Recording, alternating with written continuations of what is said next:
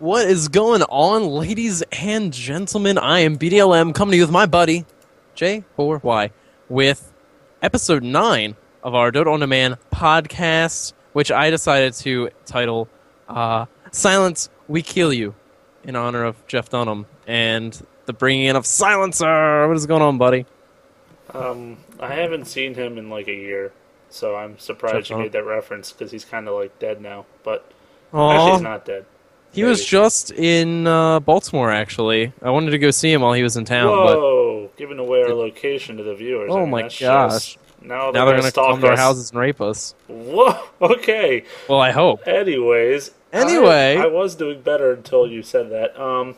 Actually, I have here a mana energy potion that I'm going to consume during the cast. So, if I start rambling off about the devil or something, just keep me in check. I don't know why. I don't know what's going to happen with the mana potion. Anyways, how are you doing?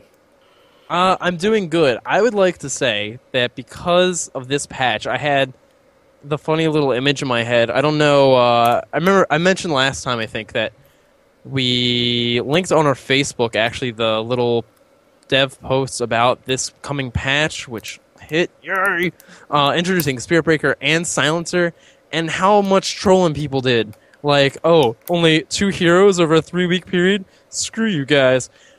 It reminded me of, I don't know if anybody's seen Jay and Silent Bob Strike Back. At the end of the movie, once they get their money, they go and spend the money flying out to people's houses who badmouth them on the internet, and then just beat the crap out of them. Because this patch, while it only has 2 heroes, I would argue it has 2.5 heroes, and I would also argue that it's probably one of the biggest patches we've had in a long time because of 5 new items, I believe, and then just all the crazy changes that have happened.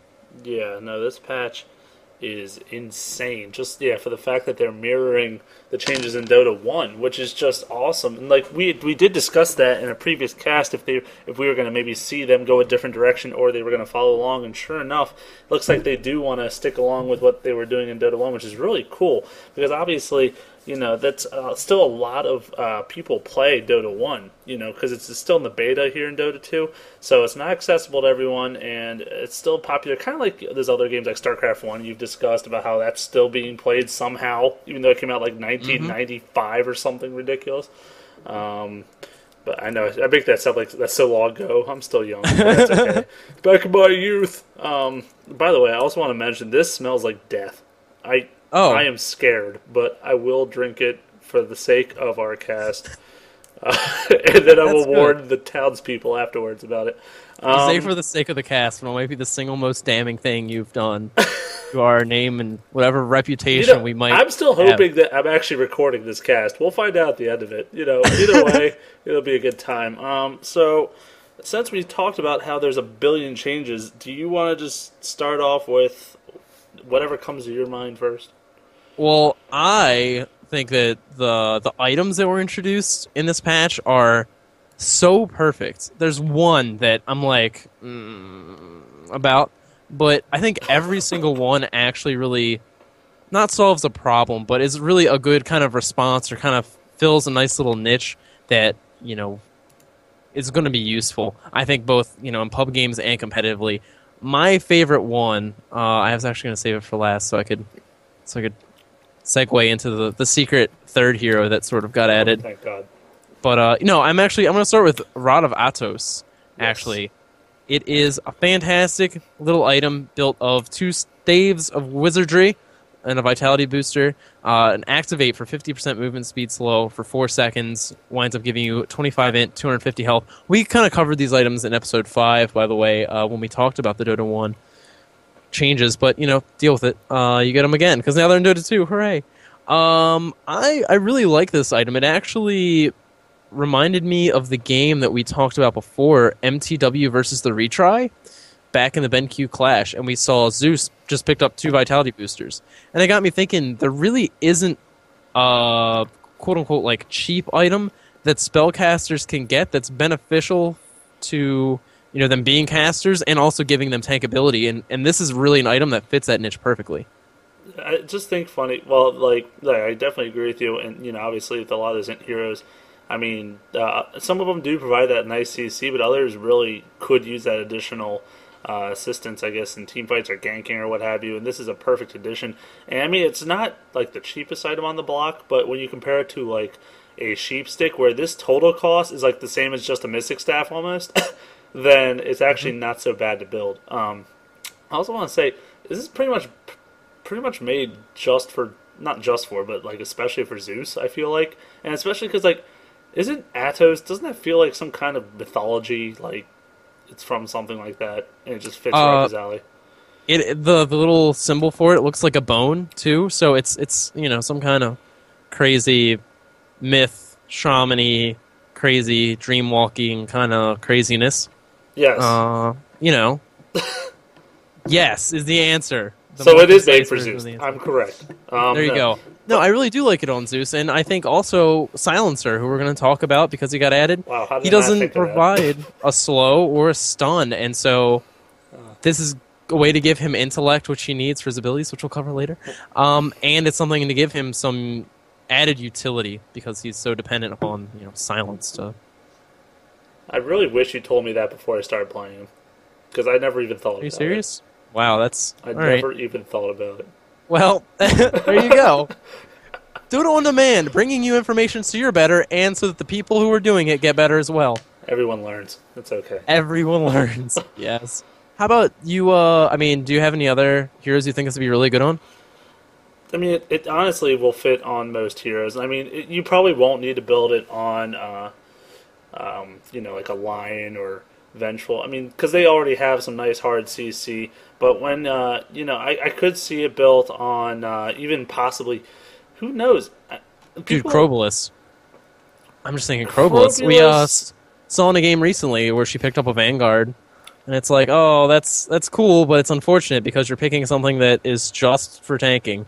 And all she has is the silence, just like Silencer.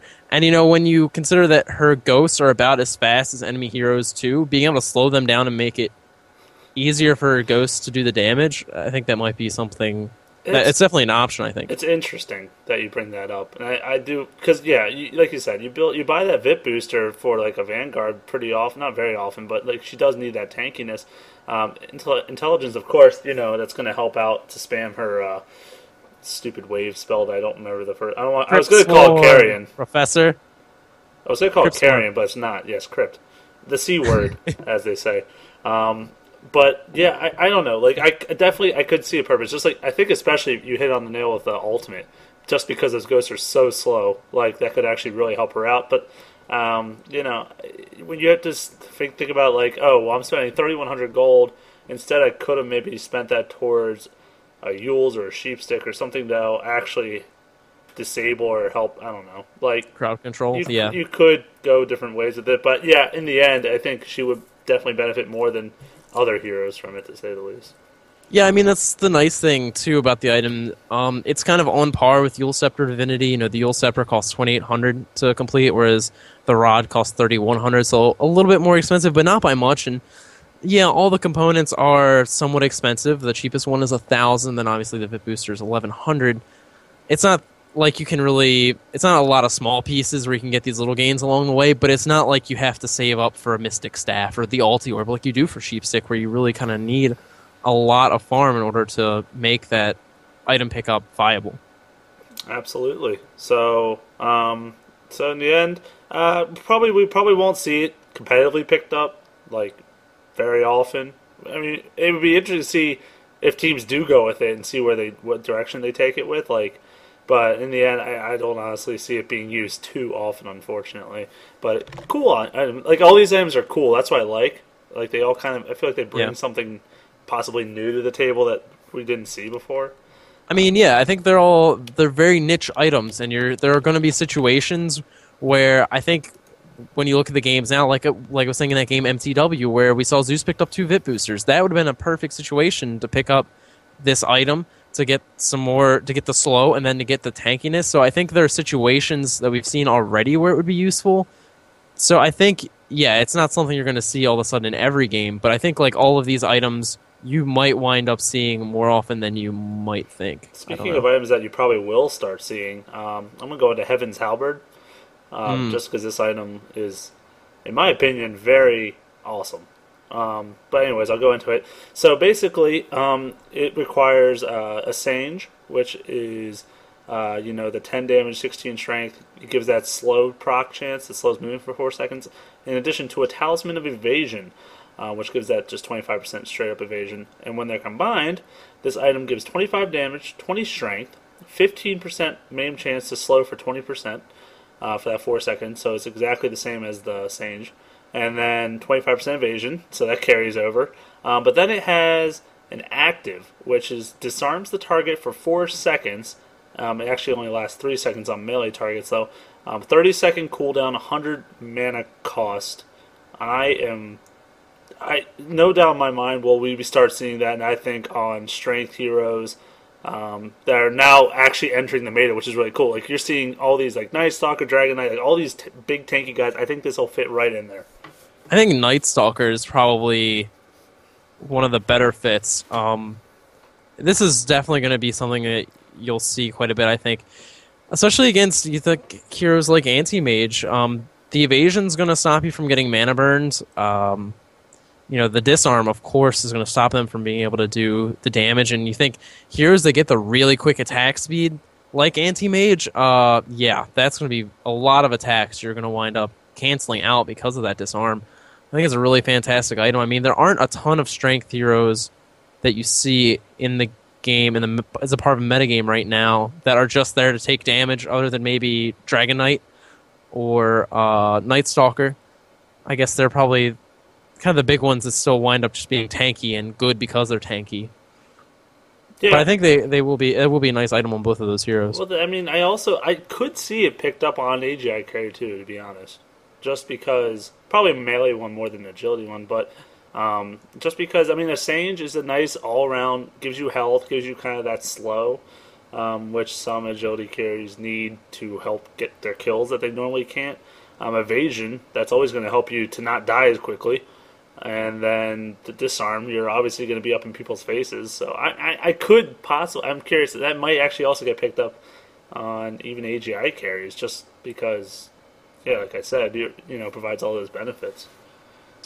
I'm suspicious, but it is possible. Well, I do think it is funny, though, that you think you have this Talisman of Evasion. I mean, I think that just in your head, you would think a tanky hero would make so much use of that. But for so long, it's only been on a carry item. Yeah. Or something that we think of as a carry item, the butterfly. And so now you think those just up-in-your-face strength heroes that you want to stick around and be alive for a long time so that they can really put their utility forth and make good use of themselves, it's going to be really helpful for them. Obviously, you're going to be picked on Centaur War Chief every game. Every single game. Actually, that would be pretty sweet. Maim on him. That'd be pretty silly. Dude. Auto-attack Centaur. You know what else Centaur is going to pick up? Abyssal Blade. Because why not? Because you're going to describe it? Yes, I will describe it. This item is the one that to me is just very puzzling. Like, I understand it, but it's pretty crazy. The total cost of the item is 6,750 gold, built out of a Skull Basher and a Sacred Relic, has an active to stun a target for 2 seconds. This can go through magic immunity, so we're thinking BKB, we're also thinking Naix Rage. Has the passive Bash for 1.4 seconds, grants you 100 damage, 10 strength, has a 25% chance on hit for the melee, and then 10% on range, with a mana cost of 150. Ooh. Actually, this and Heaven's Halberd, really pretty expensive item use costs. I mean, obviously, you're not going to see them early on in the game, but it's still going to be quite a heavy price to pay to use those abilities inside team fights. Yeah, I mean, you think about it, I mean, 150, but these carries that will pick this up, I mean, when I'm thinking, like, okay, it's going to be obviously heroes that attack incredibly fast, so it's going to be, like, Faceless. Well, it wouldn't be Faceless. He's already got Bash. Never mind. It would be, like, Anti-Mage. Yeah, Anti-Mage is the only one I can think of right now. But honestly, let's just say Anti-Mage did pick it up. The only thing he's really using his mana on is Blink, and it only costs 50 mana. So, when you're thinking like that, he's got enough mana to go around, especially if he goes, like, a Battle Fury build or something. He's going to have a ton of mana to work with, so I don't see that. Especially, it's also a minute cooldown, So it's not like he can spam it in a fight. So, if you lose it the one time in the fight, and then he'll have the rest of his mana pool to blink and be crazy and have fun. So, yeah, I mean, it is expensive as far as items go, except for maybe the exception of Codex might be like the only thing. Dagon, wow. Codex, LOL. LOL. Why would I even... No one even built that. Dagon. Well, it's not anyone builds Dagon. Anyways, I'm done with that thought. Did you have anything okay, the thing I really like about this item, it's really good against, like, Enigma especially, because you're going to be able to, even if they have BKB, they pop it, they start channeling the ulti, don't worry, you can just blink behind them and stun if you're thinking something like Anti-Mage. There's not a ton of strength-only item, so it's not like it's something that you're only going to think of for strength heroes. It's also an item, because it's so expensive, it's going to be a really late game option for these carry heroes as well. You're not going to get that quote-unquote bought out so quickly, and the bash is really going to help you take out heroes and just keep them locked down. It's going to be a lot of utility in there as well. It just seems like a pub like troll build. We saw Ricky Maru build it the other day. Right. I mean... Pub troll build. Which we won with it, but still... I don't think it was quite just because of the Abyssal Blade. I mean, it's possible. Well, on a hero that scales so well with agility, you'd think he would go agility items. But he actually, I don't even know if he went like Diffusal Blade. That was his only agility item, I think. Mm-hmm. He went something else strength-oriented. Yeah, it was pretty anyway, impressive, but that's off topic. Yeah, the other thing, too, you think 2 seconds of a stun through immunity. Black King Bar, once you drain it down to its lowest duration, that's 5 seconds. That's almost half the Black King Bar duration that you're stunning somebody for. Actually, it'll have about 2 seconds left, you think, if you factor in your reaction time as well. So that's hardly any time at all. It's all of a sudden that Black King Bar isn't so scary. It's not the kind of end-all immunity that we were so accustomed to thinking of it as. I am in agreement, my liege. Fantastic. But speaking of items on carries, I want to transition into Ring of Aquila. That's how you pronounced it the last time. I want to go with it because I like that. The Thank Ring of Aquila. Like this in the Rod of Atmos is just like some Nordic god. I don't know where I'm going with that. I'm going to stop. Here we go. Ring of Aquila. Basically, it's a combination of a Wraith Band and the Ring of Basilius. Sorry. Mm-hmm. There you go. And that total is 985 gold, so incredibly cheap, of course. And essentially what this is so I'll just read off the stats. Passive, Aquila Aura, grants mana regen and armor in a 900 AoE. And then the active, you can activate it to toggle whether the aura affects other non-hero units or just heroes. And then multiple instances of this aura do not stack, of course, only one in this 900 AoE. And the stats it gives is 9 damage, 3 dull attributes, 3 agility, 1 armor, and then the aura is 0.65 mana regen and 2 bonus armor. So essentially it is just those 2 items combined, but you know why I like this item so much, and I think I described it last time we were going over it, is because it makes so much sense. I mean, what you see a lot, especially in competitive games, is you'll see the carry in the lane, especially when they tri-lane or whatever, he'll go straight for that Ring of Basilius right away, just because it'll help you determine where your lane is. Like, you can control if the creeps get the armor or not to figure out if you want to push or you don't want to push. Also, that mana really in armor does help a lot early game against like ganks and setting up spell casts and whatnot. But the issue that we've always had with that is that that's all it provides. And then when you get into the game, farther into the game, now you just have this thing that provides barely any stats, and it's obviously not worth anything. And now you can add that Wraith Band stats to it, and it actually provides some really nice benefits to the hero.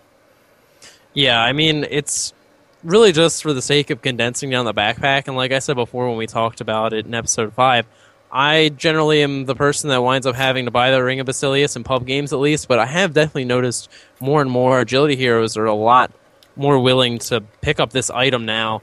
And, that's always nice when you can kind of take some of the pressure off your supports and make it a little bit easier for them to start working towards, items that they generally have a hard time getting in the first place. Yeah, I mean, you figure the Ring of Basilius costs 500 gold, So if you're saving your support that 500 gold, that's boots. Yeah, that's like exactly. amazing for so many reasons, obviously. Yeah, I mean, when we see so many games where, well, not so many, but we've seen games in the past where supports can't afford boots because that's just the way it's gone. 30, 40 minutes in, and they're getting close. 300 gold. Oh crap! I need to buy wards. It's really nice to be able to get something to encourage more of that.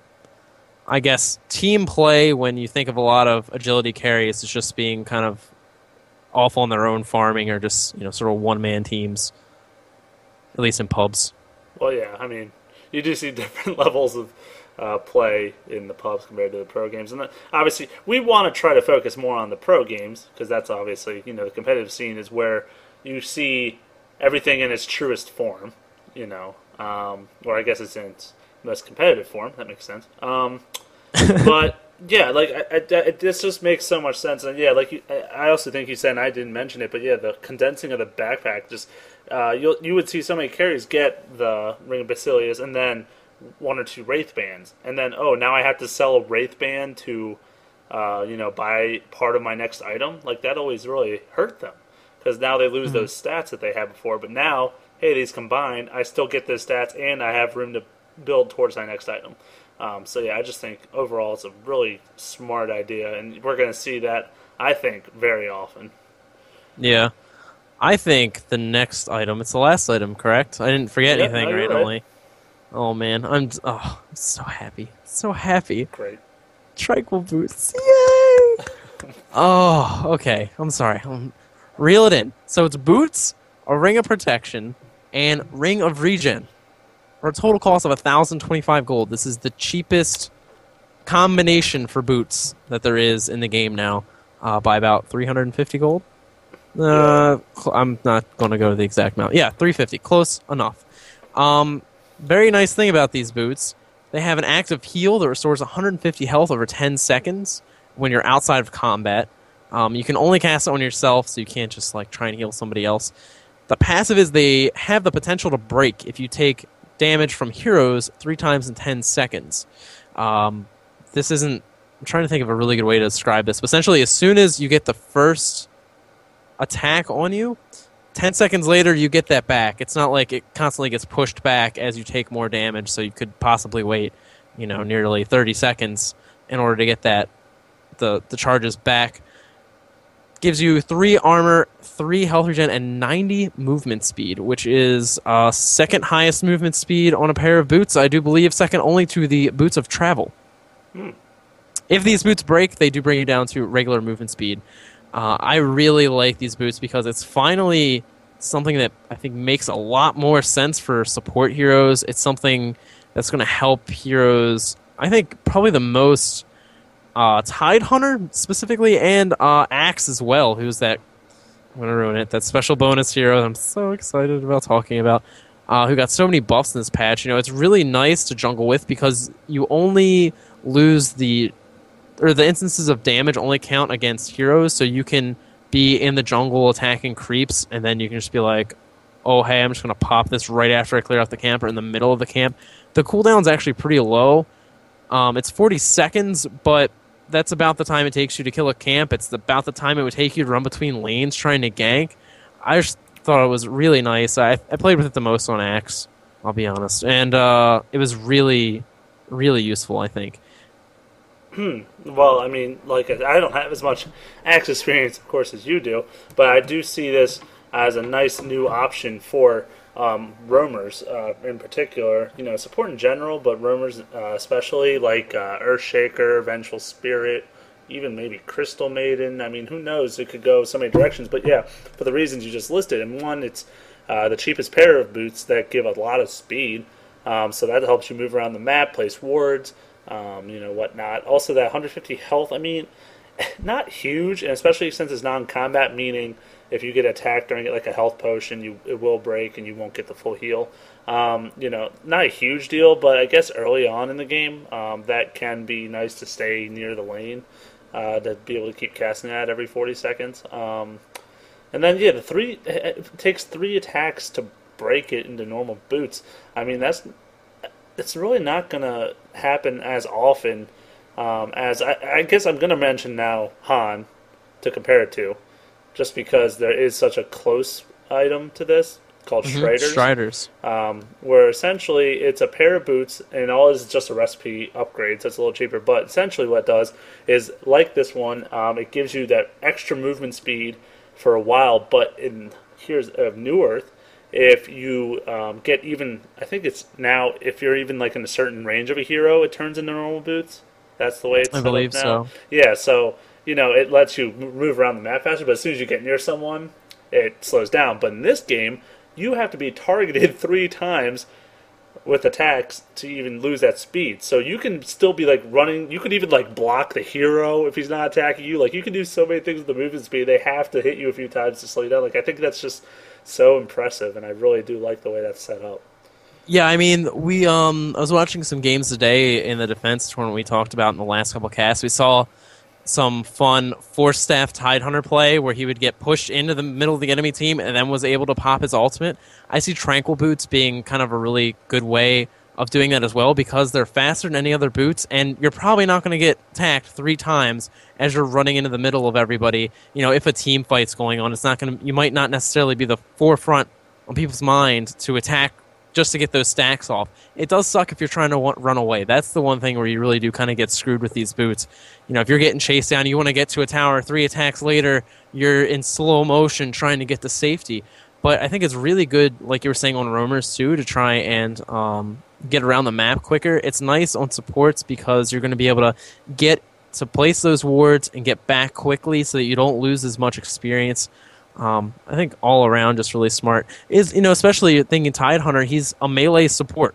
So if he has to get up into the lane to try and deny and stuff, he's going to be taking some extra damage. And so it's really nice that he can be able to sit in the back for a couple seconds, heal himself, and get right back into it. Yeah, like the 3 heroes on my top of my list for this item is, as you said, it was Tidehunter, Earthshaker, and Sand King.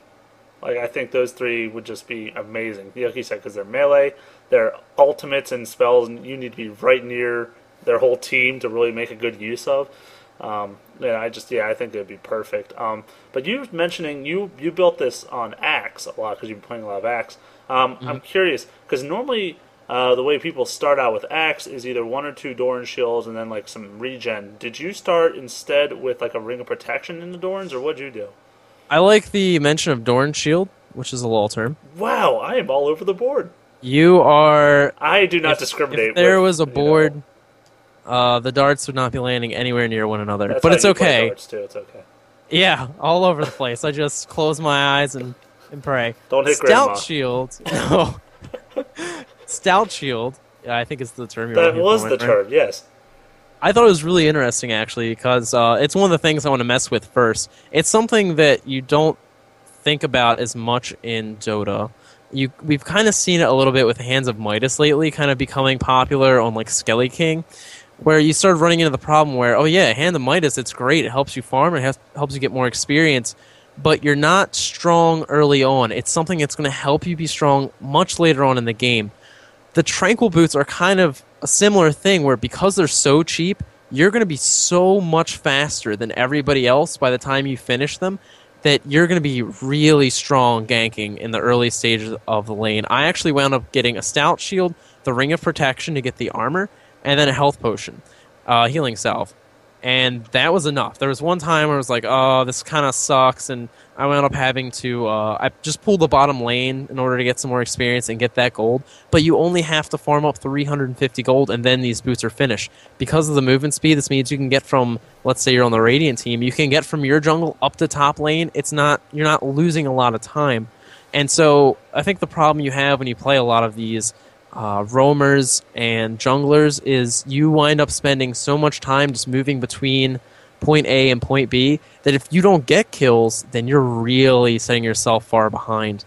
The other thing I really like about these boots too is if you look at the recommended for a lot of support heroes, you see like phase boots, and that gives you attack, which isn't really that useful for support. I guess you could say denying, sure, the speed boost is nice, but these boots are going to allow you to stay in the lane. They're going to allow you to harass a little bit more because they're so. It's not like arcane boots, which are really useful for supports, but they're kind of expensive, so you can't even really think of those as maybe viable options all the time. I think there are a lot of situations that these boots are going to be really useful in, and I'm really looking forward to seeing, how often they get picked up. I know I'm probably, 9 times out of 10 going to be looking to build these on the support heroes I play.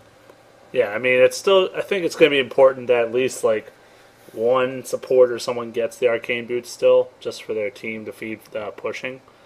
Sure. But, yeah, I definitely think this is it makes a lot more sense than phase boots on Lich or something like that. Yeah, I mean, I'm definitely in agreement with that. So, yeah, we'll have to see how that turns out when they go to... You know what, actually, I was going to say, the tournaments are actually using this patch, I believe, aren't they? Or did they revert back? I don't think so. I think they're still functioning on last patch, but Gondar and Ursa are available at the moment. If they are, I watched some of the defense games that happened today, were they yesterday? Recently, since the patch, basically. And nobody picked up any of these items, so I don't think they're quite in the game yet, or at least in the tournament mode. But yeah, you started me off on Axe, but I had that last little bit about support heroes. Axe got a lot of buffs in this patch, and I love it to death because I feel for Axe, man. He was picked up, I think, like twice in the competitive scene, and unfortunately, I don't think he did quite so hot. We never saw him again, unfortunately. Just those handful of times. It's funny because we're even seeing like Ricky Maru out of left field, especially in the defense. His Berserker's call ability, the AoE taunt, is so useful, but unfortunately people just weren't really feeling his other abilities. Luckily, he got some just overall stat buffs. The cooldown on Berserker's call was decreased. He now gets a speed boost from his W, which I don't have his little sheet up in front of me to be able to look at the names of the abilities. My apologies. Counter Helix got buffed, the cooldown's reduced. I believe the damage was increased as well. And his ultimate, Decapitate, when he uses it, it now gives 60% movement speed if it kills an enemy hero to friendly heroes in the area. So he just got a lot of buffs, and I was playing him quite a bit lately, and he seemed to be a lot better. I'm really hoping we can see him maybe a little bit more on the competitive scene now. I mean... I think he's definitely stronger. There's no questioning that. The thing that I think might not still make him too competitively viable as a jungler, first of all, there's no question he's a jungler. I mean, like, we could put him in a lane, but he needs some farm to get a Blink Dagger. I mean, he can't just, like, he can't support, so he needs to be in the jungle. So we can agree on that, right? Mostly. There was actually a time in Heroes of Newerth where the counterpart to Axe called Legionnaire, he was played a little bit in the lane, and he would actually go behind enemy towers to pull the creeps out and push the lane really quickly. I believe he was like technically in the lane, but I would agree with you that for the most part you would want to see him in the jungle, yeah. Okay. Well, that being said, therefore, I just think when I'm thinking of jungle heroes currently in the game, I just don't think he still necessarily holds a candle to them. And when I'm saying that, I guess I should refer to who I'm talking about.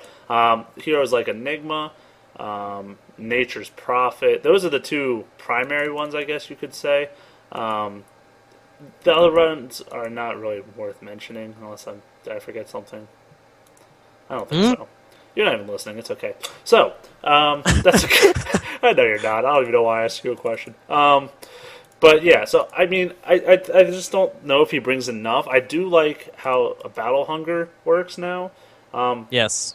And yeah, I do think that could make him a lot closer to being useful, but still, at the end of the day, like, especially in the competitive scene, that's what I'm going to keep referring to, just because that's the way we should look at it.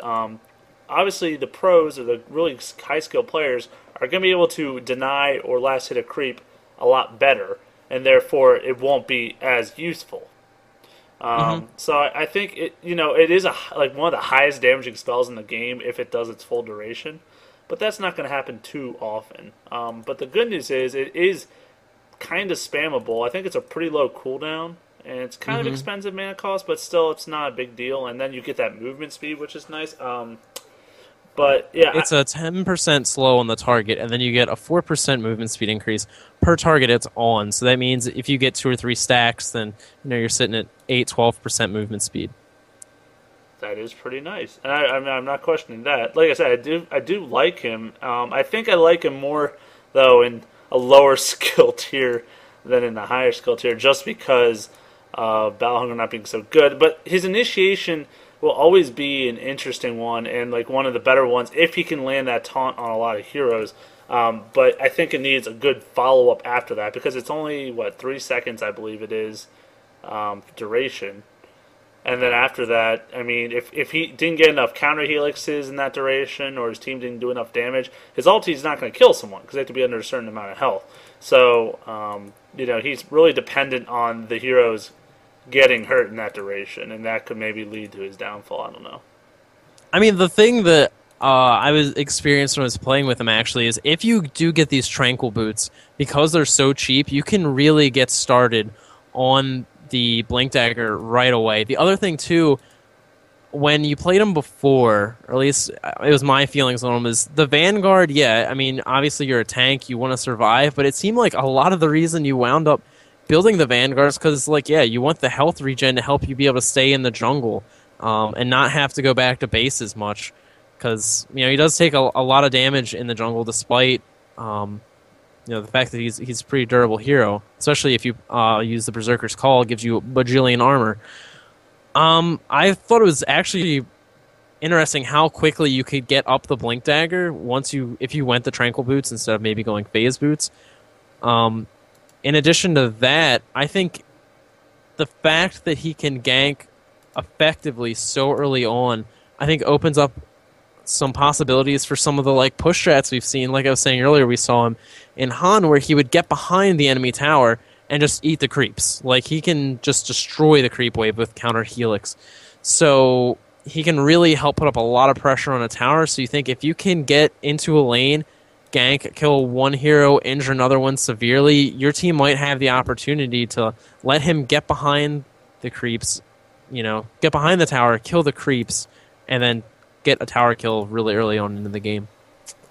I don't know. I can agree that we probably won't see him all of a sudden. I don't think he's going to be in every game just because of these changes, but I think it'll be interesting because we have seen teams try him before. Now that he's, I think, so much better, he might pop in there. I think I like him for really fast pushing teams, maybe. That or maybe even a gank heavy team. I'm trying to think who I really like, what carry you might want to put him against. If it's probably not anti-mage, just because you taunt him and he drains all your mana. But any other one, he wouldn't be so bad because he gets that huge armor boost from his taunt, which is really nice. Yeah, it's weird because you would think oh yeah, anti-mage will burn all your mana faceless, but then he'll stun you, so you probably won't get the counter helixes you want. I mean, you're not the one that's going to be generating a lot of these kills per se. I mean, it's not like your damage is going to be what seals the deal. No. I'm thinking in pubs though, you think he's actually pretty good against Husker, a hero that you want to kill when he gets really low. You just want to get him out of there as fast as possible because when he gets that really low health, he's going to start hurting more and more and more. Yeah, I don't know, but I think he's definitely going to be potentially useful if nothing else. I think he's going to be a pub stomp hero for sure. I could see that happening. I've seen it happen a few times. So, he's definitely got improved. Okay. Here's my problem with the somewhat blackouts in the middle of sentences and not listening to you at all. I mean, aside from the fact that you're really boring. Mm-hmm. I've been sitting in a practice game with Spirit Breaker open, so I could just read across the spells, have the nice little, shop right here. These creeps are beating the crap out of me, though. Oh. Right? And I had to go out in the lanes, man. I had to show him who was boss. I had to Are you winning? lay the smackdown on him. Well, no, not really. Luckily, my creeps are off doing their own thing now. They're pushing the base like bosses.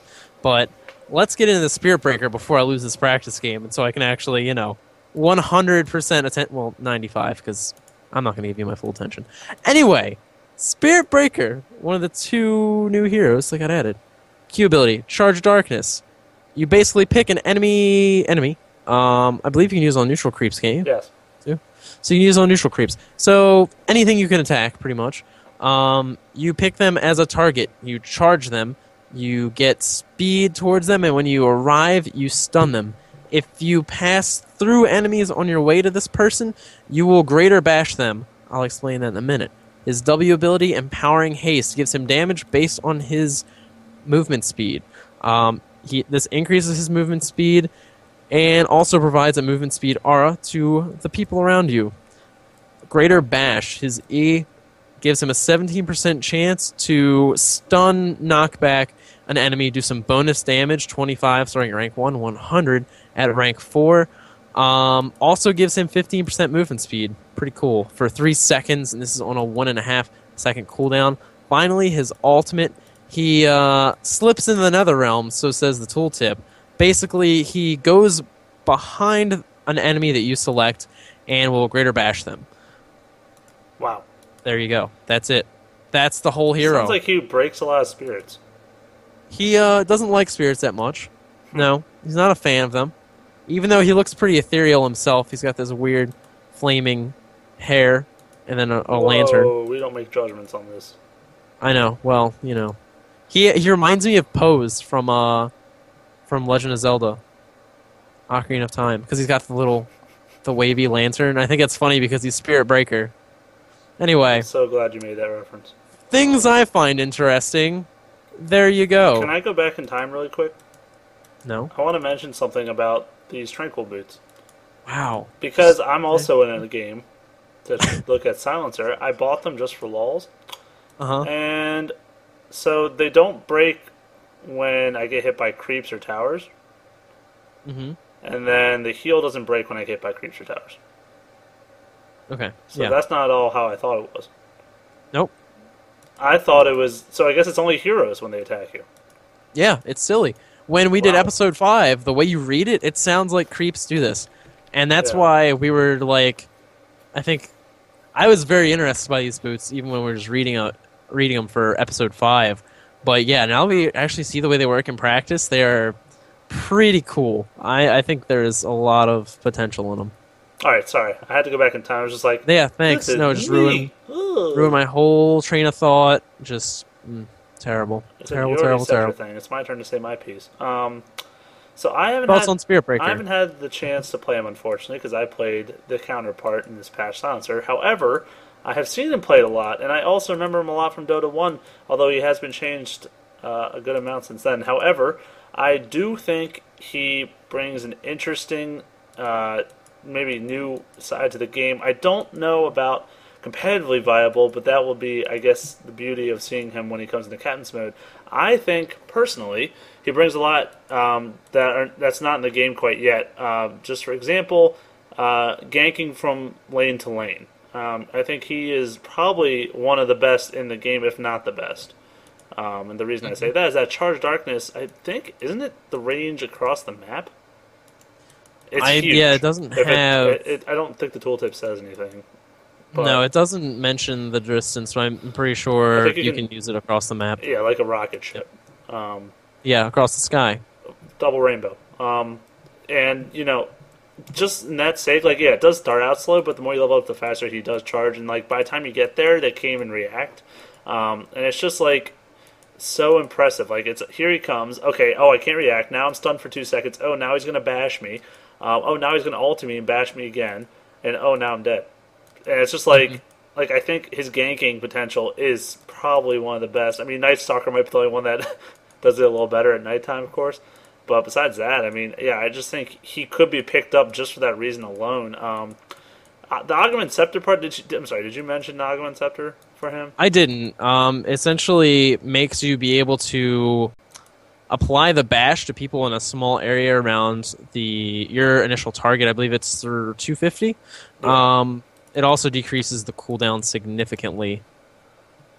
Yes, exactly. And that's it's interesting, but obviously I don't think it's the right choice on him.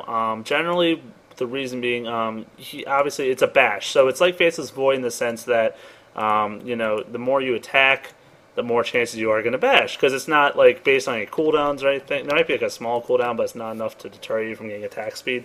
And I think you really want to focus on attack speed on that hero, like a Mask of Madness, for example, or even maybe a Sage and Yasha or something. Just something to give you a lot of speed and a lot of, gank ability. That's his, like I said, his main purpose. In a big fight, he doesn't really do a whole lot, in my opinion.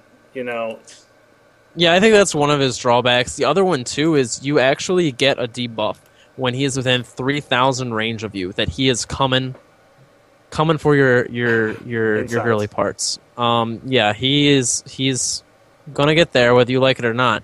So I think that's one of the problems that we're gonna see with him competitively. It's kind of a weird thing, because if you don't know he's coming at all, then yeah, it's kind of potentially a big deal. I mean, he could just completely destroy your lane if you have no idea. But because you can know 3,000 units away, even though he's moving very quickly, that's plenty of time. You think competitively, that's probably enough time for you to be like, oh, hey guys, in TeamSpeak, Spirit Breaker's coming for me. I'm going to get sort of close to this tower, get ready to TP in and destroy him.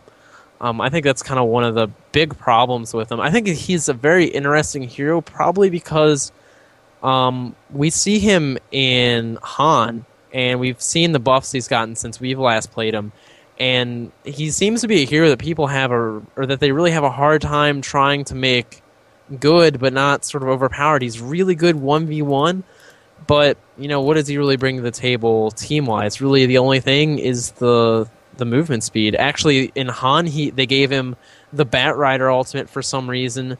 They made his bash not random. Like, they did a lot of really weird things. It's sort of really interesting to see the difference between the two heroes. I think the one really good change that they did is, you think Spirit Breaker is really good at destroying the flimsy heroes. And so if you're thinking about in the lane, your support's probably going to be further back, just kind of to babysit. They might be, in the jungle or whatever. But if you can't really charge past heroes, because you can be stunned while you're charging, you can be stunned and slowed, whatever. So it's like, if you try to go for somebody behind another hero, they can stop you. They have the potential, and of course a high tier play, they will try and stop you. They will apply the stuns to stop you from getting those flimsy heroes. But now if you charge through them, you're going to be able to stun with your bash ability. Also interesting note that the Q will go over the river and through the woods. Oh, God. Perhaps the grandmother's house. He will go straight through the house, not even the door. He just goes right through the wall. Very Kool-Aid Man-esque. He will just ignore unit collision. Well, he'll do the bash, but he'll go over hills and stuff, up ledges. So the environmental things, they don't get in his way. We just went from Aesop Fables to, you just jumped so over the place. Like, you were talking about that dartboard earlier. You just missed the mark, buddy. So missed the mark, dude. I thought that was beautiful. Over the river and through the woods. There are literally rivers and there are literally woods in this game. I'm just saying. I thought it was pretty good. Debatable. It's debatable. Okay, fine. Agree to disagree. Gentleman's disagreement. Oh my god, now I'm trying to remember what I was going to say. Nothing useful, I'm sure. No, the thing is, nothing. when you're leveling up Spirit Breaker, you want to level the charge, you want to level the empowering haste. The bash, the chance doesn't get higher, the knockback doesn't get higher, this movement speed you get doesn't get higher, it doesn't last longer. So the only thing you're getting from leveling the bash is the damage, which is, you get, 25 a rank, not... So it's like a Dragon Tail situation. Yeah, the benefit you get from leveling it is really small. It's whereas just 25 damage rank? Yeah, that's it. Oh, that's terrible. It is terrible. I agree. The charge, however, gives you the speed that you're going to close the distance with. It increases the stun duration. Not by much, but, enough to make it worthwhile. And, of course, the empowering haste, movement speed for you, the people around you, the bonus damage you're getting from movement speed. Really worth leveling up. I just wanted to quickly maybe discuss the typical item builds to see on him. I personally, like I said, I favor attack speed, so I think like an early tread, and then possibly going into... you got a couple options at this point. You could go for Mask of Madness. I think Blacking Bar against a lot of teams is pretty essential after whatever your attack speed item is. And then I think Assault Carriers is usually a good way to finish a game. But Augment Scepter, like I don't know how I really feel about it. Like I think it could do something, but at the same regard, such a small, tiny AOE that it affects. Like I just don't know if it could really do as much as you want it to. Yeah, it's smaller than Omni Knight's Degen Aura. And as awesome as that Degen Aura is, when I like actually realized how small of an area that was, it just made me a little sad. Even though that's a really strong ability. It's such a small area. It's not really worth picking up. The other thing too is the nice thing about Aghanim Scepter is it gives you a little bit of everything. It gives you some mana, gives you some strength and agility, gives you some health, but it doesn't make you really particularly strong at any of those things in particular. And Spiritbreaker really does take it, or his strength is taking somebody out of a fight very quickly, charging in, bashing them hopefully, ulting them, knocking them towards your team, getting them out of the fight quickly, keeping them locked down essentially. And the Aghanim Scepter doesn't really help you aside from giving you the reduced cooldown in that effect. I really do like S and Y on him, Sage and Yasha, because you get attack speed and you get a slow, and especially when you have the chance to get the movement speed increase with your greater bash, you're going to be able to keep up with people applying more and more attacks if you're able to slow them, and then you're faster, of course.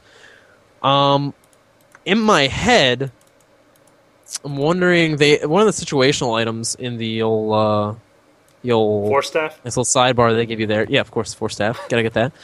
Drums of Endurance, which is very interesting. I like it. Again, the only problem with it is it's very kind of a generalized item. It's not very expensive, though, so I think it's something that you could do. What do you think? Well, okay, it's funny you mentioned drums. I was just thinking about this the other day, and I wanted to tell you, but I forgot until now. So Trixie from Mouse Sports, who we had little girl crushes on when he played Heroes of Newerth competitively. He's like this ultimate awesome farmer, racer / carry, and he plays a lot of Dragon Knight recently. He builds Drums Endurance every game on him. I like it. And it's just like that item, like normally you weren't seeing it very often at all. But then like he gets it on a carry. And like you're saying with Spirit Breaker, similar thing there. And I never really thought of it on a carry.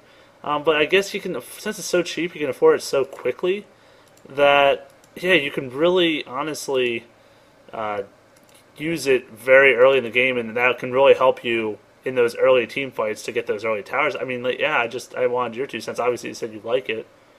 I mean, I usually like the item in general. It's really a good item to have for push and gang teams. Do you want to say its stats really quick?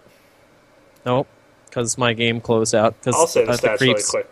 The creeps are too strong, just in case man. people are like, Drum of Endurance, I don't even know what that is. And actually, that would be me if I wasn't doing this casting thing, to be honest. Because I haven't built it once, I can tell you that. But anyways, so Drum Endurance, it requires a Bracer, a Robe of the Magi, and then the recipe is $7.50, so that's actually pretty expensive. But it's total $17.25, so not a big deal. What it does, it gives 9 all attributes, 9 damage, 5 aura attack speed, 5% aura movement speed with 30-second cooldown, and that active that has that cooldown, that costs no mana, by the way, is called Endurance. It gives bonus 10 attack and 10 movement speed to surrounding allies. And I believe it has 3 charges.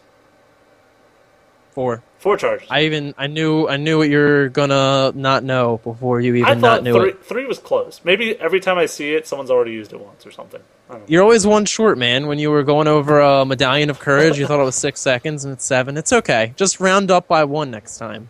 Knock it up. Knock it up. Wow. Okay. Done. You've been there. Anyways. Whoa! Yeah. Did you have a thought beyond that? No. I just wanted to say the stats. Okay. No. It's really nice. Dragon Knight, you get it because he's generally part of the strong push strategies, and it's just an all around good for stats. I think the one thing you could argue maybe it's not really that good on Spirit Breaker is the nice thing about the item is it gives you the Robes of the Magi, so it gives you some more int if you have those kind of expensive spells to spend. I'm actually, now that I'm thinking about it, I would really be interested in seeing even something like Tranquil Boots on him, because the movement speed is so beneficial. to his damage. I wonder if you could play like a roaming-esque kind of Spirit Breaker, Just get around like a nut, heal yourself up as you're running around. And you think he probably is durable enough that once he gets a couple levels, he could even stop in the jungle on his way around and pick up some creep kills? I don't know. What do you think? I'm going to open a can of Coke while you... Wow, that while you was so decide. loud, my ears burst into flames. No, honestly, okay, he has the potential, just like Chris LeMain has the potential to go main carry. I mean, these things have potential. Well, However, I mean, but the thing is, I think Spirit Breaker is really... I think he's so good at ganking, you can't play him like you would play Dragon Knight, where he No. really does just sit in the lane. I wonder... Well, let me finish my thought. No? You just wanted to stop me at Chris LeMain carrying because you were about to be like, well, I already did that. Molesnier by 4! Yes. No, I mean, like I was telling you, I think he's one of the strongest gankers in the game. And that's where I think especially lies. Yeah, I mean, he needs that initial farm, though. That's kind of what I'm like. Like, I think he needs at least some treads, some boots, some treads. And then, just get to level 6 especially. I mean, he doesn't need the 6, but the thing is, after he uses that charge stun, his bash is random. So he doesn't have a reliable follow-up until his ultimate. Mm-hmm. So that's my only concern with him being a roamer, is that, like, and especially because you can see, you said within 3,000 yards, you can see that he's coming for you. And if you're aware at all, then you're probably not going to get ganked that often. So I just think until he gets level 6, he's really not as effective. I suppose that's true, especially in the competitive scene. Yeah, again, right. Because you know when he's coming. You have to imagine with wards too. I mean, that's very true as well. Although you think because you can ignore, environmental things like ledges and such, you could probably ninja some pretty good charges if you felt so inclined to go randomly across the map through some of the more crazy regions, just up and down walls. You might be able to get around some of those wards. Man. Just constant smoke of deceit. Dude, that would be pretty sick. Smoke at a seat, then charge. Good luck. I guess that's all I have to say on the Spirit Breaker. But I do think the Tranquility Boots might be interesting. Although you did say the attack speed is really good on him. Yeah. So getting that through Steam Boots. All right, Steam Boots it is. I was trying to dream. Just like turning every hero into a support, I want every hero to pick up Tranquility Boots. Okay. So deal. How about Silencer, buddy? Do I have to? Okay. Yes. I've been playing. That's pretty much that. Is like one of the only heroes I've played since this patch came out. And the reason being is because I always try to play him as a carry. That is the way I love to play him. And I don't think I've won a game yet as him as a carry. However, I believe that is the way I want to play him. But before I get into that and how I've discussed it with my failure, let me go over his abilities so you can see why I probably play him the wrong way. So essentially he has 4 spells. Why do I keep saying that? They all do. He has Curse of the Silent. That's his Q. Basically what it is, it's an AoE you target that curses the target area, causing enemy heroes to take damage and lose mana until they cast a spell. So it starts at 10 mana and goes up to 25 mana, second loss. 20 damage up to 50, 350 radius, so it's not the biggest in the world, but it's not bad. And then it's a 5 to 8 second duration with a 20 to 14 second cooldown. Not terrible in the end. Then he's got Glaives of Wisdom as his W. This is an orb effect. What it is, he can turn it on, and what it does is it enchants his glaives with his wisdom. Wow, that makes so much sense. Dealing additional damage based on his intelligence. Int 2 damage is 30, 45, 60, and 75% of his intellect as damage, with only 15 mana per attack. His third move, E, is the last word. This is an aura, so there's no activation or anything. It's just a passive. What this does, in a 750 radius around him, enemy heroes will be silenced whenever they cast a spell. If an enemy hero dies while under the effect of last word, Silencer will permanently steal 1 intelligence from that hero. If Silencer is the killer, he will steal 2 intelligence. Ooh. Duration is 0.75 seconds, up to 3 at the last rank. And then finally his ultimate, which is probably the only reason he's ever picked up in a game, is called Global Silence. And what this is a global silence. No, I'll read it though. He stops all sound, preventing enemy heroes on the map from casting spells. So for 3, 4, or 5 seconds, depending on your rank, no enemies can cast any spells. I do believe it goes through magic immunity, but don't quote me on that. 160-second cooldown, that doesn't change. It goes from 250 to 450 mana cost at the end, but I guess if you're stacking int, which you should be, that's not a big concern. That is Silencer. You want me to let you take a breath? Yeah, go ahead. I think this is a hero that I thought was interesting when this patch was first kind of whispered about, and they kind of mentioned that it was going to be Spirit Breaker and Silencer. I was so excited to play Spirit Breaker. Had no interest in Silencer whatsoever. The more and more time I had to think about it, the more and more I was really interested in how Silencer is kind of going to fit into the mix. We saw Vindicator, which is the Silencer counterpart in Heroes of Newerth. He was picked up as a support, really with limited success. And I think most people, if you ask them, what is Silencer, people probably more likely to not say, well, I think he's a support. That's generally the role they play. But, it's really interesting because really all he provides is silence. There's no slow, there's no stun, so he can't really babysit that well. And he really benefits from getting a lot of levels. So, I know you've gotten to play him lately, so we can get your 2 cents. But I think really the best way to try and play him is the side lane solo, kind of like how we see Windrunner.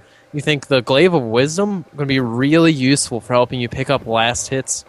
It costs 15 mana at all ranks for you to do this. There's no cooldown on it either, so you can just, guarantee last hits on creeps as you're trying to, fight in the lane for whatever farm you can get. I think, of course, the one drawback to that is, unlike Windrunner, he doesn't have an easy escape route. But I think if you were able to get something like a Force Staff on him early on, I think he'd be a really strong candidate for side lane solo, get those levels up, get that ultimate quickly, and really kind of become a strong force in the game. Or a Rod of Atmos. Woohoo! I would get both. I think the really cool thing about this hero is you kind of want to get all of those CCE items. Every single one of them, I think, is actually really beneficial. The Rod of Atmos gives you a ton of int, gives you a slow. Force Staff gives you something, somewhat of an escape, sort of. Gives you damage, gives you ints. Yule Scepter Divinity gives you movement speed, gives you the sort of crowd control, throwing somebody up into the air. Obviously, Sheepstick, fantastic. There's another item. Orchid Malevolence. Another silence, if 2 isn't enough for you. Gives you int, as well as attack speed and stuff, which is going to help with your Glaive of Wisdom. Yes. Actually, a Force Staff is a recommended item on him. Believe it. I think it makes a lot of not. sense. No, it really does, and I really wish I built that once when I was playing. I wish you had too. I don't even know what I was doing. To you. What was I doing? I must have been just doing terrible. What did you build? I think you just stacked the Mystic Staves. That's all I did. There's like I just had 6 of them. I didn't even have boots. I was just like, you know what? Int. Yeah, well, I don't blame you.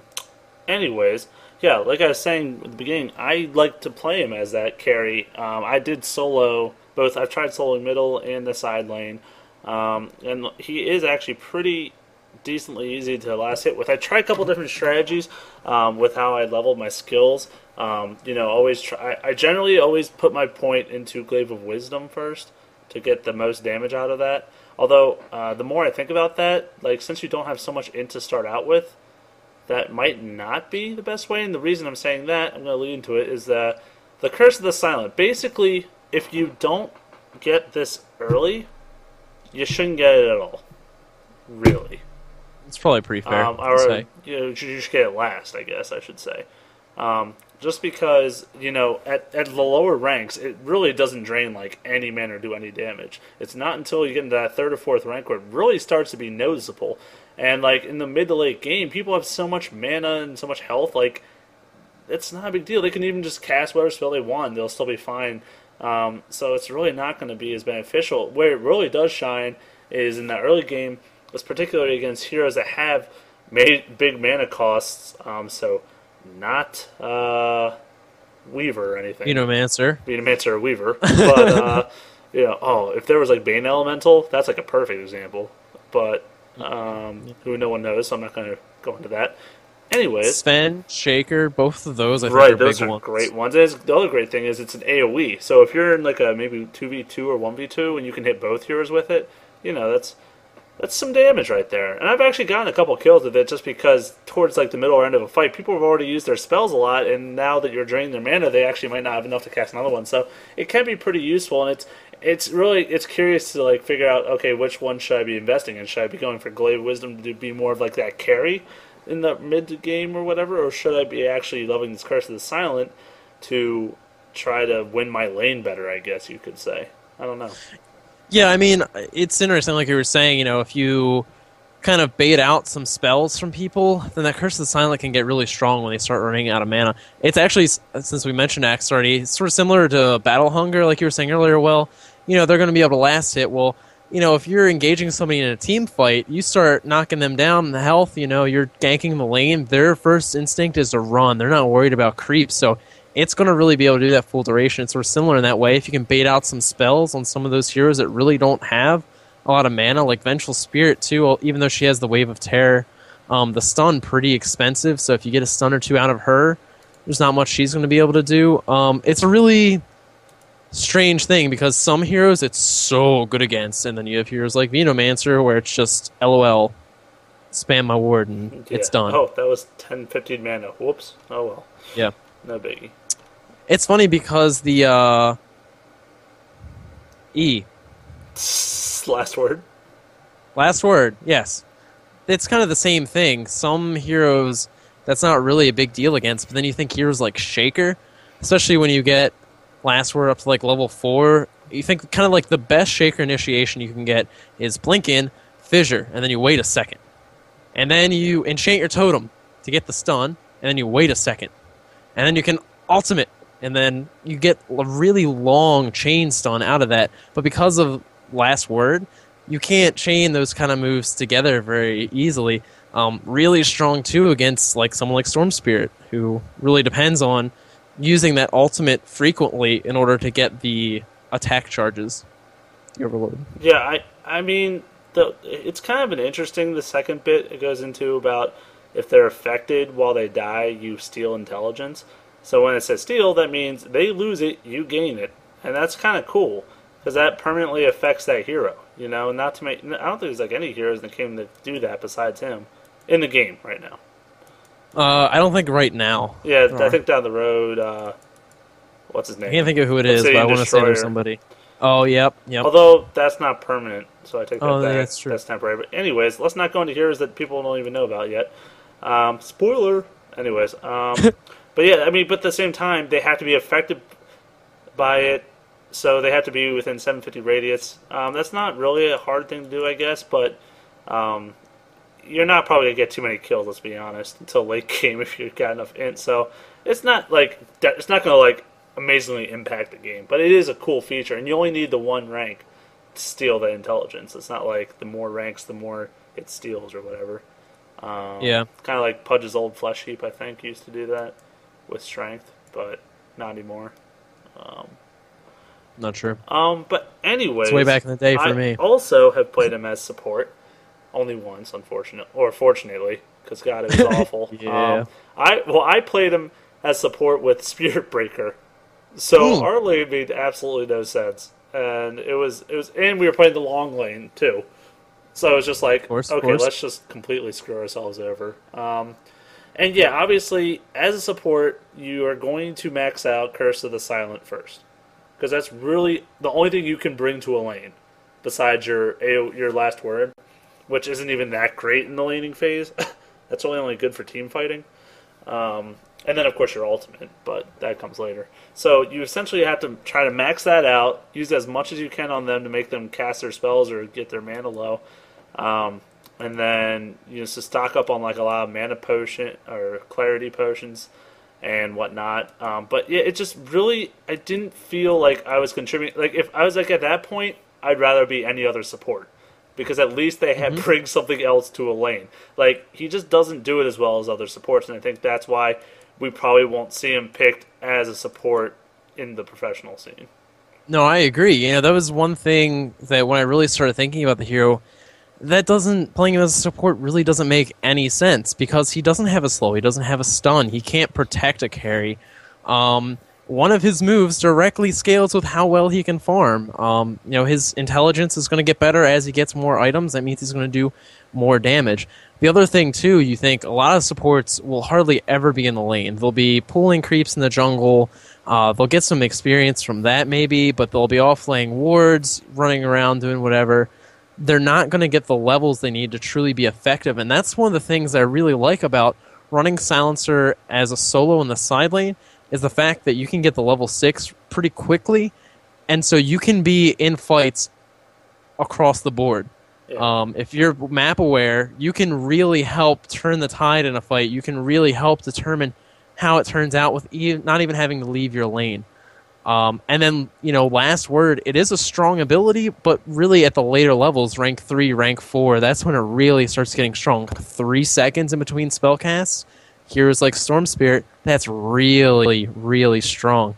So, it's interesting that we've seen him picked up competitively for that support role when there really isn't, in my opinion, anything about that hero that screams support. Yeah, I mean, at that point, the only reason you would do that is then to counter their lineup because of your ultimate. And that's what we saw in Heroes of New Earth, I think. Like, he was picked as support purely because the other team had, like, Enigma, Earthshaker, that kind of, like, Sand King. Like, heroes you want to silence during a team fight. But besides that, he's literally going to do nothing for you. So I agree with you. I think we will see him. We could see him. I think he actually could be picked up. Just because of the way the game's played right now, I think silence could be huge. Like I can go down a huge list right now. Nature's Prophet with his teleport, Antimage with his blink, Enigma with his black hole, Sand King, Earthshaker, like all these heroes that could get screwed over by global silence. Yeah, the thing I think is most interesting about that ulti, it's like when you think about team fights in the late game, you could say, well, Kroblis and Drow, they have an area 6-second silence, but the really nice thing about global silence is, think about it if you're trying to push into the enemy base, and they have a Shaker, or they have an Enigma, they have somebody with that Blink Dagger that's just going to sit back and wait. And they're going to wait till the team fight starts up, and then they're going to get like the ultimate going if you're thinking about Epicenter, or they're going to wait for a really good time, just blink in, and then do their ulti or whatever. If you global silence, then they can't get from that position in the back into the middle of the fight. They're going to postpone that ulti or perhaps make them be in a position where you're very aware of exactly where they are, and they'll be a lot easier for you to deal with. Yeah. I think that's really the big thing about global silence is it's really strong in the laning phase because you can participate from across the map, but even in the really late fights, it really does bring something unique to the table. I really do like him. I mean, and then like it's also his orb is pure magic damage, so and it's scaling. Like, how many orbs scale right now in the game? None. So, I mean, that's really cool. Like, the better your farm's going, like exponentially better you're going to be as a damage dealer in your group. I mean, he does need heavy protection, like just because he doesn't have that escape. That is his real big downfall, I guess. But he is a ranged hero with a pretty far range. I believe it's 600, so it's one of the farthest in the game. I don't know. I think he, with some good protection, he could be a massive damage dealer in these fights. Yeah, I mean, I think the big things are getting the quick Yule's Scepter or the quick Force Staff, getting the somewhat crowd control-y Tornado, or to get the quick GTFO from the Force Staff. If you can really kind of make up for those weaknesses that he has, I think he becomes a really strong hero to contend with. And, I'm as much as I like seeing new heroes, I'm going to be really sad if we start seeing Silencers support instead of in that side lane. I hope it's something that people mess with because he's definitely a strong hero. I definitely wouldn't play him mid, though. We mentioned, play him solo because yada yada, but the mid heroes are the ones that are really, I think, the best at ganking. They're obviously in the best position to gank because they're equidistant from the other lanes. You think heroes like Storm Spirit, like Pudge, that can get the rune control and then go and make something of it. the kind of nice thing, as I've said about Silencer, is he can participate from across the map. So even though he's in top lane, he can be in bottom lane as soon as he's level 6 with that silence. So, yeah, side lane solo. Start doing it, kiddies. I want to see it. Yes, me too. And please do it better than I did. Yes, not that for the I love did of God. horrible. No, he did. My item choices might have been, but I think I did a great job. It's just that I'm not going to go into it. That they don't It was just care. that you were playing. My team cared. My team failed me. That's all. Sure. It was my team. Yeah, totally. So there's also a bajillion other changes that we're obviously not going to be able to get all into, but there's some really big ones for certain heroes that I would like to discuss. I mean, do you want me to just... What do you want to do? You want me to go down like a list and then you discuss them, or do you have ones you want to talk about, or what?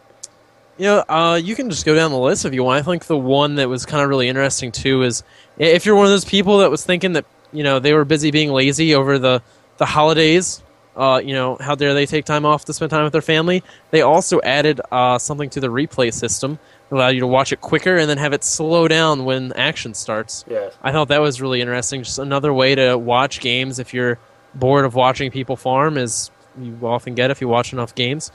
A really, I think, neat way to watch those kind of really long duration games if you really don't want to spend all that time watching people in the jungle. Indeed. All right, so here's actually what I'm going to do. I'm going to read the change. You can give any input you have really quick, and then I'll say it, and then I'll go to the next one. All right? Okay. It's like a buzzer round or something. All right. Okay, I got it. Hands on the buzzer. I'm ready to go. What is potato? Yes. Wrong game. All right, Necrolite. Sadist, level 4. Now gives 600 mana if you kill a unit. Fantastic. Really, really nice ability. It's interesting it's only on level 4, so obviously it's something that's really going to come into play later on, especially because I think I like picking up Heart Stopper Aura on him. Oh, I just love that ability. Yeah, it's really nice because he's pretty mana intensive, so it's going to give him some longevity in the longer team fights. If you pick somebody off early on with his ulti in a team fight, he's going to be able to still be there, popping out the death pulses to heal and do damage. Yeah, I couldn't put any better myself. I mean, he's obviously got an execute type ability, so he pretty much can guarantee a kill in the fight, and therefore restore that 600 mana pretty easily. And yeah, that's going to be really helpful. Next change on the list here, Dragon Knight. Dragon Tail range now increased from 150 to 400 while he's in his dragon form. Called it. I feel like I said that before the change happened, that's one thing you really needed. I don't think it was recorded, unfortunately. But I seem to remember one of our conversations. I was like, yeah, if only his dragon form did stuff for his other abilities so that they're a little bit better. I think it's really useful. I think I said it in episode 5 when we talked about it. It doesn't make any sense when you pop your ultimate to become a ranged hero, but your one big ability is still a melee ability. So it's really nice. It's not a really long range, but it's something. And I think that's something that's really going to make him more popular than apparently he already is in the competitive scene. I was going to say, like, if this change came before he was getting picked up in this tournament, then that would make sense to me. But he's already getting picked up a lot. So this is just going to make him that much better. And, yeah, I think he's not going anywhere anytime soon now. Needless to say. The next one, which kind of ninja'd on me, was Skeleton King. His reincarnation is ultimate, so basically he anks. Cooldown reduced from 300, 220, 140, ranks 1 through 3, to 260, 160, and then 60. Yep. So A that minute. is quite good. Yeah. I think it's interesting because if you are getting raped by Mr. Skelly King, it's kind of a similar answer to that guy in Han, who's luckily, I don't remember his name. Basically, Diffusal Blade. Just make sure you don't have the mana. And it's really not an issue. It is nice that because at the first rank, I forget what you said the cooldown is, but it's minutes. Yeah. So it is nice that now his ultimate is actually something that kind of plays more of a significant role in the game instead of almost being random-like because it's so long. I think it's just It could nice happen. buff See, the thing is at rank 3, now that it's only a minute instead of over 2, it could actually happen twice in a fight. If it gets dragged out that long. Well, I would say it would be up for every fight. more than twice in a fight. A minute for a fight to last? It'd be pretty dragged out, but whatever. Anyways, I just thought that was like, whoa, that's interesting. And then, in regard to your comment about the diffusal blade, if you go Soul Ring, you'll always have enough mana for your ultimate. Well, there you go. So, yeah. Take that, BDLM. Suck Boom! Slap. Anyways. Yeah, well, there you go. Next change. Sand King. Epicenter now works through Magic Immunity. That is terrible. I hate it. And I had no idea. That's pretty nice, actually. That's yep. That's a really nice change to him. I didn't know that one either. So that's just fantastic.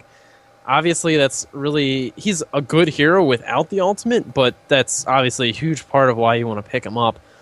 Just a ton of AoE damage, and so you think if you can combo that with, you don't even need like a black hole from Enigma anymore to stop people from being able to pop those magic immunities. It's interesting to see that they are adding more and more ways through magic immunity because there were so few ways to get through it before, as like Pudge Hook, Vengeful Spirit, ulti, that was about it. It's really interesting to see now that the BKB isn't kind of the end-all caster ability that it once was. Indeed. And then I'm just going to go over one last one, although there were so many, like we said. But let's talk about the courier really quick. Because it got a lot of changes.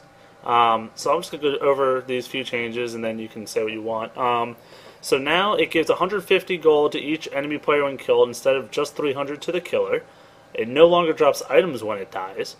It respawns 3 minutes after death, and the items they have are inaccessible during that time.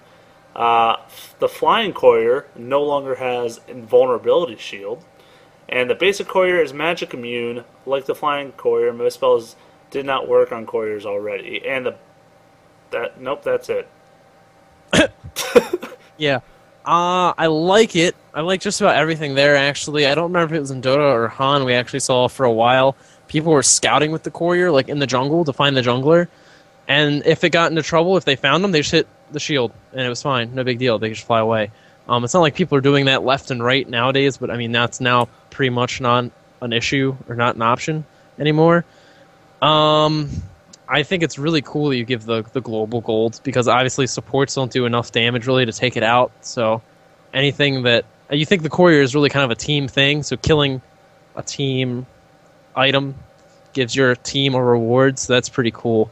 That's almost a stack of awards. Pretty fantastic. Yeah, I mean, I just was thinking, like, I've already seen a couple games in the past tournament that you've seen a courier just get away purely because of that shield. And now, like, people are going to be so much more aware of it, like where it is, if it's coming during a fight. Like, yeah, you're just going to have to pay attention much more, and I think that's really nice. So people can't just be like thoughtless about it. They have to actually. It's more to control, I guess, in a game, you know. Yeah, I mean, like, I think you kind of sort of mentioned there, you could just fly it in the middle of a fight if you activated the shield. You could be. It could have to travel through 5 heroes, and it's not really a problem because it's just invulnerable. So you can still get your items. I think it's a good change overall, and yeah, like you said, you have to be a lot more conscious about the courier, even though I feel like most people that would fly a courier over enemies were probably not going to be at the ready to hit the R button anyway. Talking about awareness, but there you go. Then here's one that I forgot to say. Runes will no longer spawn the same rune type 2 times in a row. That is actually really big. It was the retry versus yes, that's the only thing I can Navi, think about. where a Nature's Prophet got double damage rune back to back and got kills with it, and the other team never came back. It was a huge, huge part of why they were able to win. I mean, I guess that's really kind of a special situation, and obviously it's like Prophet, so double damage is anywhere on the map twice. You're not going to run into that very often, but you could also, it's peace of mind somewhat too. If you happen to see what rune like just got picked up, but then you all of a sudden lose vision of the runes, at least you know it's like, okay, they got the rune, but it's not double damage. They got the rune, but it's not invisibility. They got the rune, but it's not haste. So it helps you be more aware of what could potentially be coming at you. You know, it's something. I guess when we were talking about Spirit Breaker, in Heroes of New Earth, they tried to eliminate a lot of the randomness of abilities, where instead of the Greater Bash just being 17% chance on hit, it was like a 3-second cooldown, and it would just automatically be your next hit or whatever. Mm-hmm. But Dota still is very, very random, so it's interesting to see that they're kind of trying to tone that down just a little bit. Yeah, with take a little bit double of RNG out. But yeah. RNG also makes the game, so obviously you can't control too much. But yeah, I do like that as well. And I mean, like, how many games have we said, like, how many times is he going to get haste? Like, that's just that's like such a common rage phrase, and it's just like, not anymore, only once. Yeah, pretty much. Actually, I think one of my favorite changes was to Crobolus. She got speed boost overall, I believe, and then she also got more speed out of Witchcraft, just movement speed. And that was when we talked about her and Ursa. You know, that was one thing we mentioned. It's like, well, she's flimsy. She doesn't have an escape. You kind of just have to hope to be fast and kite people all day. So that's a little bit easier for her to do, and so hopefully maybe we'll see her a little bit more. I think that's about it. Yeah. Yeah. I'm out of. That's a boot. A boot. Okay. Well, thanks guys for tuning in for another Dota On Demand Podcast, episode 9. Next episode, double digits. Hopefully we have a patch, because if I have to come up with something randomly off the top of my head again, it's going to be the defense. I'll just tell you right now, because it's still going on, and it's the biggest tournament that I'm aware of that's going on. So, you know, tune in next week. I'd just like to say this is the second week in a row, buddy. We made it. 7-something. I'm so proud. On a Tuesday. Within the hour. I'm considering that on time. 7:59 on time. Accept it. Join us in IRC so you can participate with our conversation. Once we start getting some people in there, we will be sure to ask you your opinions on stuff and ask questions, yada yada. Please look around through our little channels for some of the breakdowns we do of random games that we find, either of our friends or just random games. Looking to go through those, pick apart some of the play, and maybe break it down for some of the newer players, just to help everybody really just get a little bit better at the game. So please go check those out. Check out our other podcasts. See you guys next week. No, same bat time, same bat channel. I just ended on a Batman thing, and you have to ruin it. Thank you. I do, because you don't say enough. You see, this is what happens. You have to let me talk, and then you finish it. Because you always say such great phrases, but then I need to finish something off. I just finished a little too quick sometimes. You really need to work on that. I just wanted to say... Think about baseball. Great. That's what we'll do next time. So, yeah, like you were saying, Tuesdays, 7 o'clock Eastern Standard Time. That's what we're trying to aim for every Tuesday.